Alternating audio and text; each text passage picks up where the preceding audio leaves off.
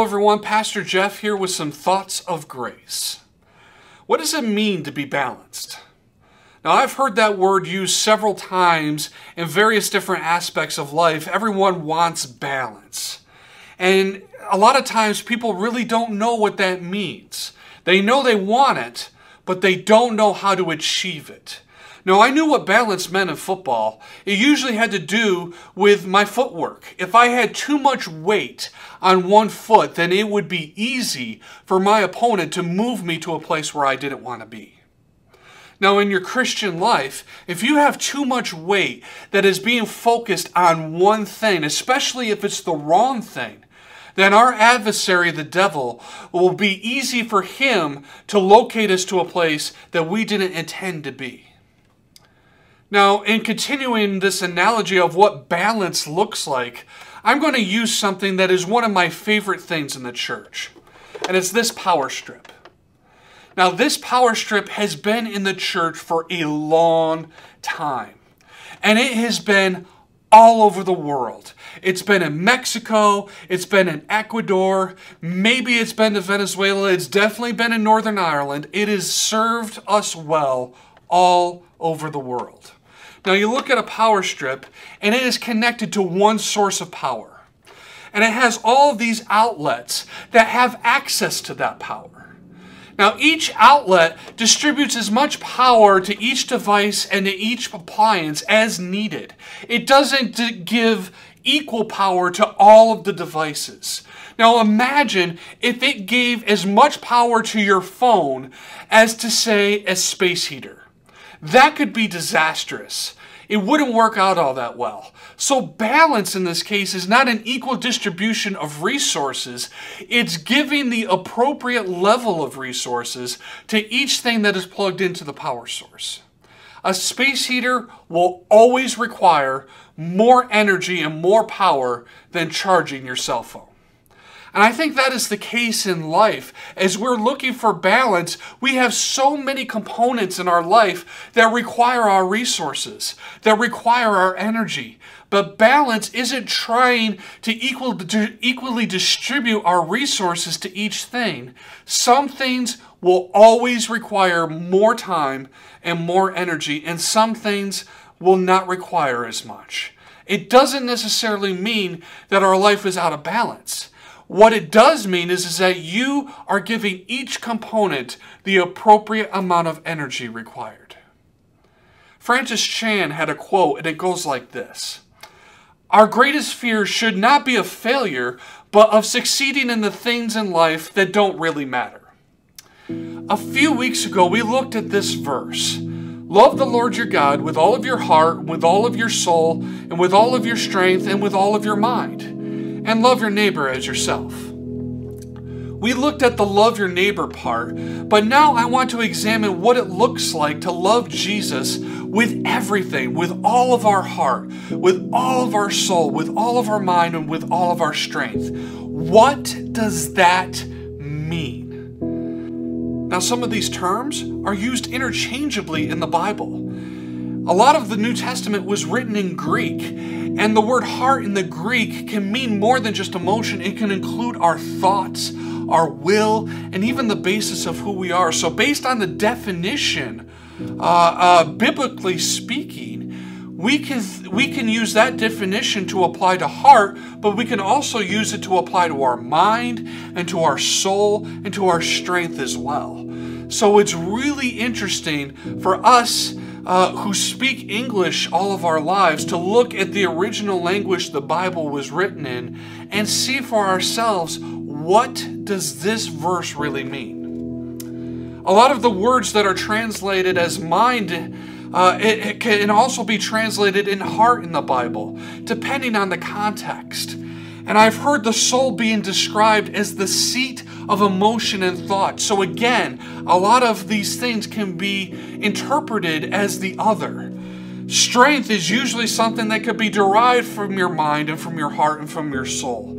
So when these things can be interchangeable in the Bible, what does it mean when Jesus lists each one as a distinct part of who we are? Many of the books that I have gloss over this list as self-explanatory. And in a way it is. The key of this verse is to love God with everything that you are. Pretty easy to understand. But yet, it's in the Bible and it's listed, so I want to understand what each thing is, because the Bible goes out of its way to list each thing. And so in my looking of this, I found that some of the other books that I have got pretty cute in trying to make this passage say whatever it is that they want to say. And that's really the danger of looking at the Bible and looking at Scripture. We as human beings can go in with some preconceived notions, and we can work pretty hard at twisting Scripture to get it to say whatever it is that we want to say. So when looking at this verse, I think it is important to remember that these are 4 distinct areas in the same list.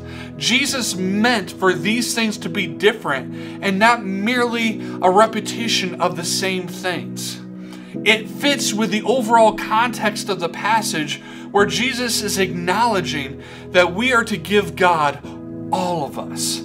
So let's keep that in mind as we look at this verse a little further. This verse divides the human life into 4 categories, and the first one that is mentioned is loving God with all of our heart. Now, have you ever tried to equally love and commit to different people romantically at the same time? Any of you ever tried that before? It is difficult to manage, and eventually one will win out over the other, or both will not receive the sufficient time and energy required. It will not work. And the same could be said for our relationship with God. He requires all of our hearts, all of our love, all of our devotion, all of our commitment. He doesn't tolerate us cheating on Him with another lover. And that's the thing. We have all cheated on the one who loves us the most, but He anxiously pursues us anyway. The Bible has a passage that talks about a shepherd who has 99 sheep in his custody, but still pursues the one that ran away. He loves us so intensely that He cannot stand when we are not with Him. That is an expression of His heart. So what does that mean for us? We allow Christ's example to change our heart. We accept His invitation to woo us. We listen to the voice of the Holy Spirit, who leads us to value and desire other things. The hard part of God changing our hearts is that it oftentimes takes work. We are so easily able to fluctuate from one emotion to the next that the temptation is to assume that when God changes our hearts, it will be as fast as our hearts fluctuate. And the thing is that those things are different. The reality is that changing our hearts takes time. And oftentimes, God needs to bring healing and remove poison from our hearts. The Bible refers to our hearts as a well, and if there is something unhealthy in there, then fresh water cannot flow out of it. You want to give God a pure heart? Then pray the way the psalmist did. Create in me a clean heart, and God will begin to purify the waters of your heart so living water can flow from it. I think a good step here is to examine whether or not one of these outlets is getting too much juice. Is your heart being pulled to one thing more than another, and is that one thing God? That is something important for us to examine in loving the Lord our God with all of our heart. Now, skipping to the 4th thing that this verse mentions, it is to love the Lord your God with all of your mind. The Bible says that a double-minded man is like a wave that is tossed back and forth by the wind. We have a very clear instruction of the mind of God, and it is clearly written in Scripture. We don't have to wander around looking for what is true. It is right there in the Bible. And unfortunately, and I suppose fortunately, depending on the context, We have access to so much information. With the internet, we can have any information we want at the palm of our hands. And so much so that our minds can get clogged with so much information, and information, like Francis Chan says, that really doesn't matter. It doesn't mean that much.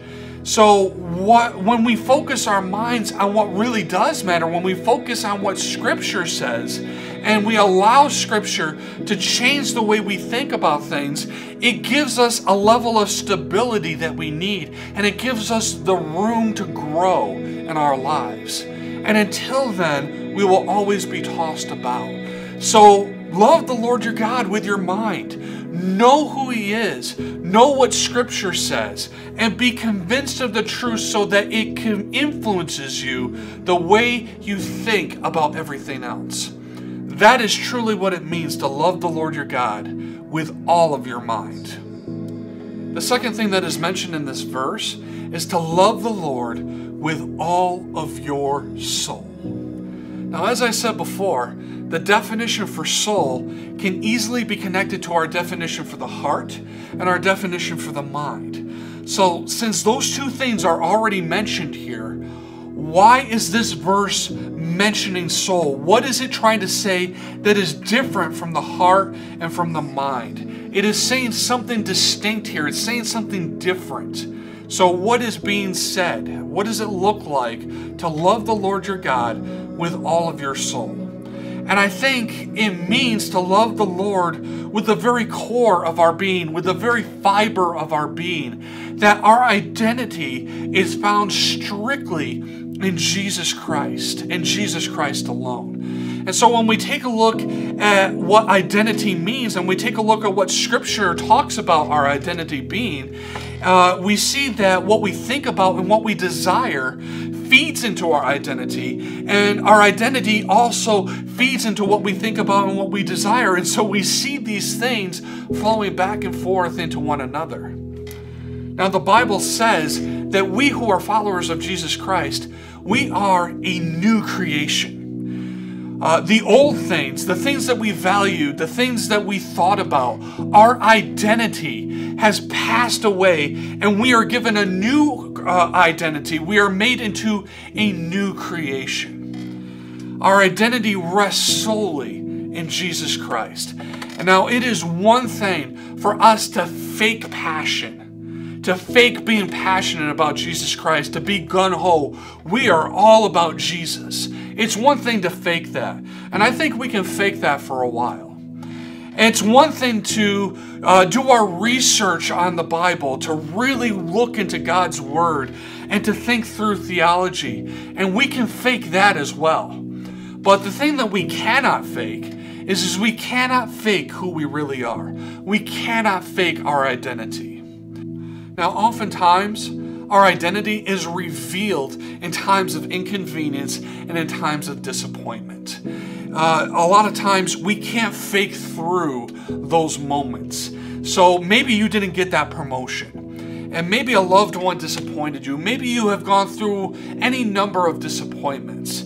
Now, it is okay for your heart to process and grieve through those disappointments. It is okay for you to think through those things in your mind and to think through how those things could be avoided and what really has transpired.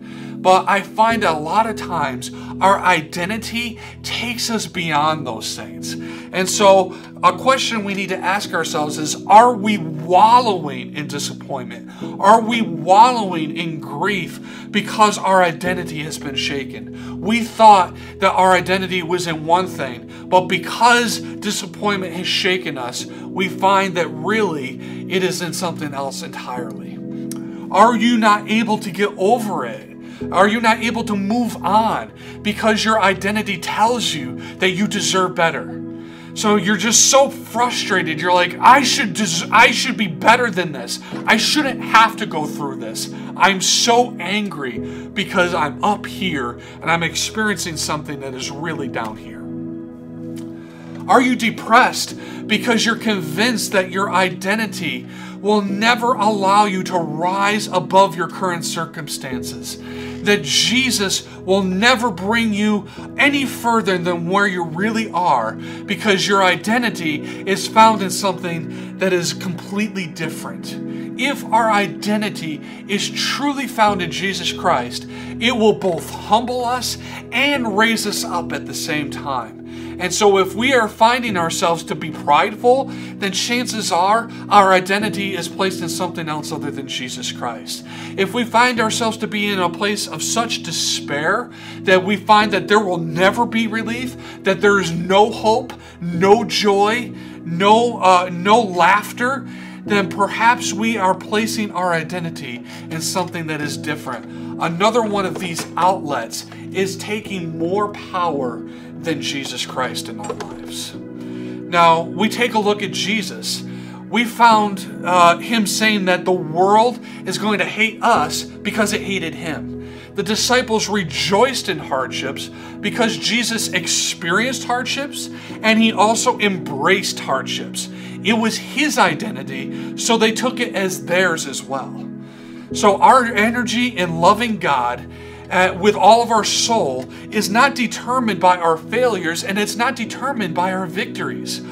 The Bible says that even when things are bad and even when things are good, we can be content and confident that we can face anything because our identity is in God Almighty, who gives us strength. That brings us to loving the Lord with all of our strength. Loving the Lord with all of our strength is the choice to fully apply our heart and our mind and our soul to our present circumstances. It means God gets the very best of our energy, not just the leftovers. And a lot of these things in our mind and our heart and our soul, a lot of it is our choice, but it is especially true with our strength.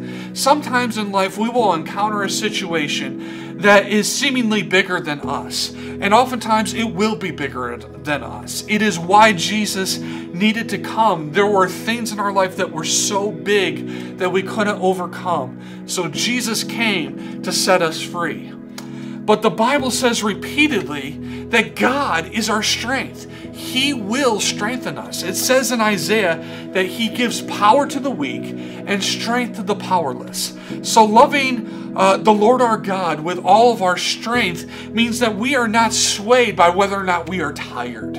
We are not swayed by whether or not something is bigger than us. We lean in, we charge ahead, we fight, because the strength that we have is not strength that is found in our own power. It is strength that is given to us, and we use that strength to love God, to worship him with everything that we have, and we don't allow any of the circumstances around us to change that. Now, this doesn't mean that it guarantees us success. We will experience failure.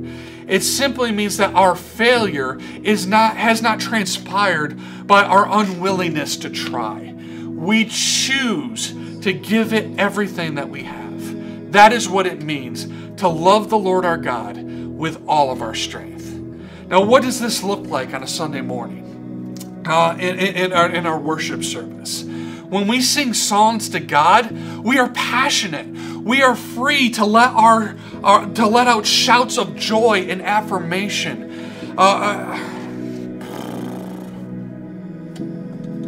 Now, what does this look like on a Sunday morning during our worship service? When we sing songs to God, we should be passionate. We are free to let out shouts of joy and adoration. Our hearts should be on full display.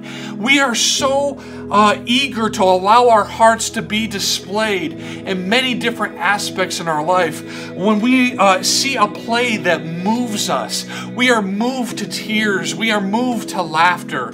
When we see movies, we laugh, we cry. When we are in a stadium rooting on our favorite team, a lot of times we'll be moved to the point where we would jump up. We would raise our hands. We would say yes. And we would say, go defense. We would allow our hearts to make us passionate about these things. And that should be the case on a Sunday morning worship service. We should allow our hearts to be free enough to give a shout of adoration, a shout of joy. All of our celebration and cries of our heart should be on full display.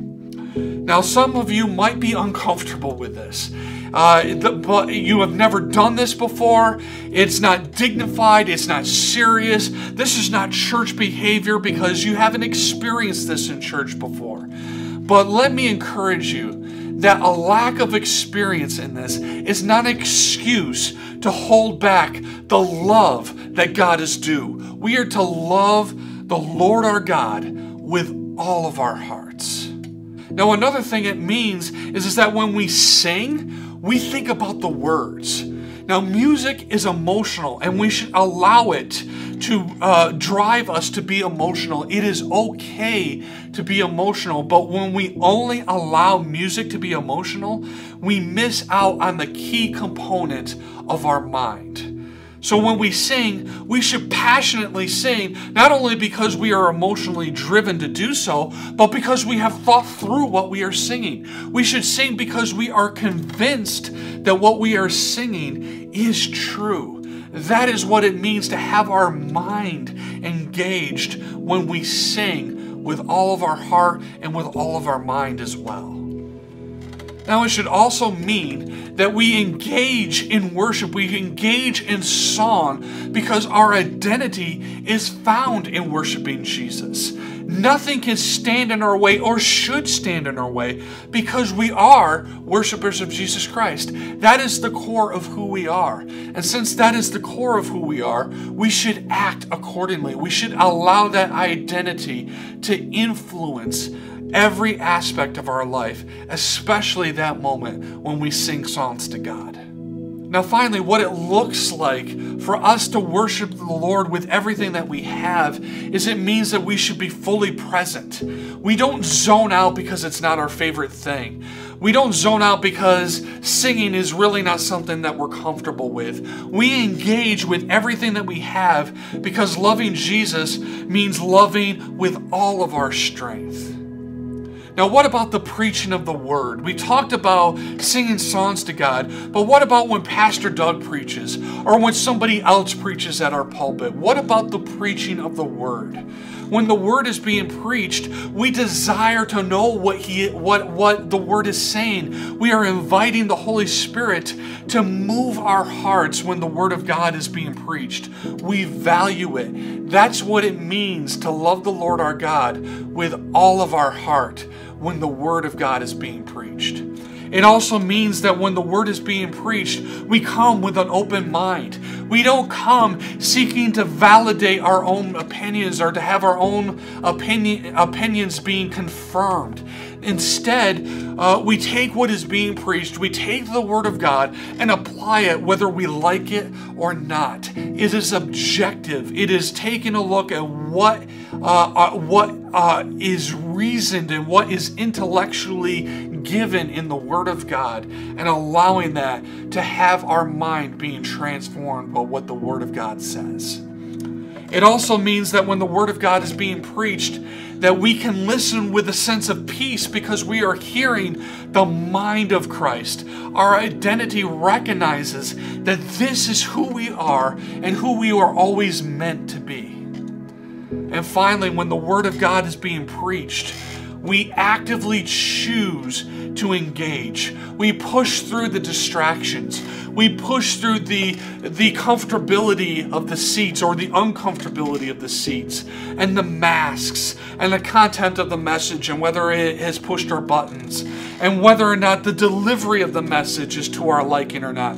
We push through all of that and we give it everything we have to listen, not only to the pastor, but to the Holy Spirit as well. Now notice that none of this influences our worship in any way, even when you consider all the changes that have been made because of the coronavirus. There's no excuse. we can still love Jesus with everything that we are. So if you found that you haven't been able to enter in, if you found that you haven't been able to worship with all of your heart, with all of your soul, with all of your mind, with all of your strength, would you consider the possibility that there is an outlet in your life that is taking in too much power, that has been taking in too much priority, that is taking something away from the worship that Jesus Christ is due? Because Jesus should get all of us, no matter what stands in our way. No mask should stand in the way. No social distancing should stand in the way. He should deserve all of it, no matter what. So if you haven't been able to enter in, would you ask yourself what is taking place, what is taking priority in your heart and in your mind and in your soul and in your strength that is prohibiting you from giving Jesus the love and praise that he is due? Now, you take a look at this verse. Of course, it extends beyond a Sunday morning. We owe this level of love and devotion every second of every day. It is big. It is huge. And so, because it is so big and so it's huge, you won't always succeed. But that's the beauty part of this, is that Jesus gives us grace even when we don't succeed. It is promised us in Scripture that he would do that. So when we find ourselves falling short, we repent and then we continue on our path to love the Lord with everything that we have. Now, this Sunday morning, Pastor Doug is going to continue our wisdom series. So please sign up to guarantee your seat. And there's going to be a link at the end of this message, and it's going to be in the description of this video as well, for you to click on that link and to sign up to guarantee your seat. Now, if you forget to sign up and you realize, oh no, it's Sunday night or it's early Sunday morning and I haven't signed up, please feel free to come by anyways. Oftentimes, we have extra space and we don't want to turn anybody away who could worship with us and wants to worship with us. So if you find yourself thinking, oh no, I forgot to sign up, please come by anyways, because there might be a seat for you. Now, it's first come and first serve, and so we might run out of seats, so please go out of your way to try to sign up, and please guarantee your seats. It helps us out too, but I pray that you would take advantage of this opportunity to worship Jesus with everything that you have by coming to meet us on a Sunday morning and joining us as we lift up praise to God together. Now, if you can't do that, if you have some immunity suppression issues, if you are uncomfortable with doing so, then you can check us out on Facebook Live at 11 a.m.